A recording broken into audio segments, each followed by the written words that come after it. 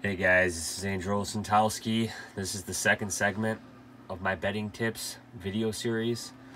And the title of this video is Don't Play Volume. When you bet, don't play volume. I'm not a big believer in playing volume.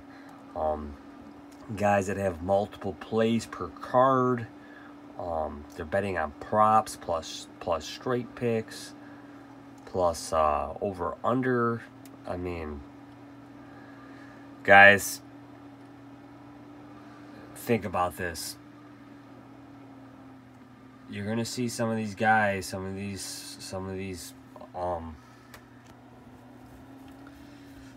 touts, and some of these guys that want a public face, and they want to sell you all this shit, or they want to just, give you all their plays, and then on top of that, they're doing degenerate shit like playing other sports, betting other sports. They're not focused on mixed martial arts, man. And when you see guys that are just focused on all these other sports, I mean, how much money do they really have? How much money are they really laying down? They're not laying shit down. You know what I'm saying? And guys that are betting the props, how much money are they getting down on these props? How much money do they have to be betting 10 plays plus per card, or multiple plays, or these extravagant exotic plays? They don't have no money, man. They don't have any significant money that they're risking or whatnot. Laying $100 on something isn't shit. You know what I'm saying?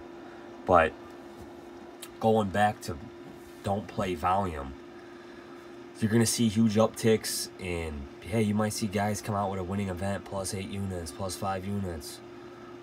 But yeah, the next event or so, they're going to be down 5 units on that event, 10 units. Because all their plays and all their props didn't come through and shit. It's just like, the more volume you have, the more you're risking. And it's not a good look, man. It's just like, what are you really doing? You're trying to dive. You're trying to dissect the card so much.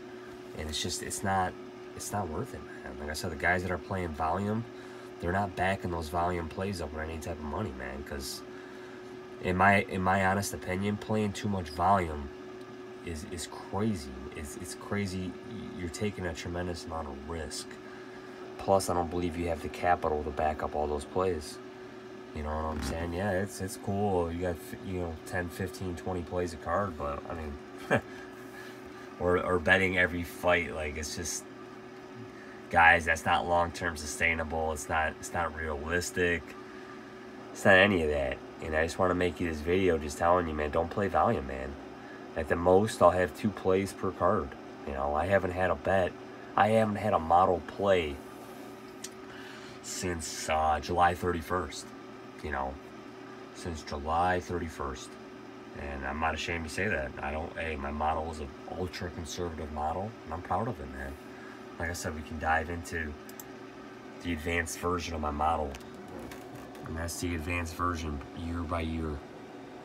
ADV move down. When we look at that center column. It's beautiful, man.